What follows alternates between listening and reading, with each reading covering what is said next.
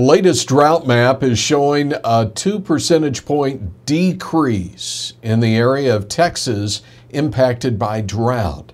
Now, the area in extreme or exceptional drought has decreased by 4 percentage points, now engulfing 9% of the state. It's the lowest value recorded since late January.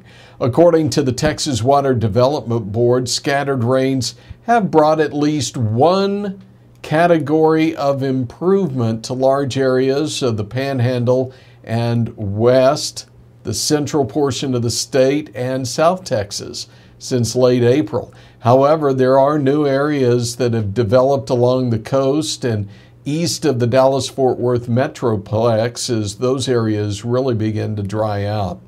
Now, according to the Drought Monitor, the Texas Panhandle South Plains region needs more than 8.5 inches of precipitation to break the current drought. Right now, Lubbock is in severe drought. That's known as D2. Amarillo is in extreme drought conditions. That's D3.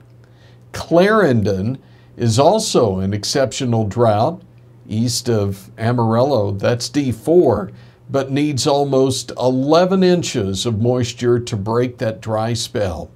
Oklahoma is suffering too, as Guyman in the Oklahoma Panhandle needs more than 9.5 inches to break their exceptional drought situation.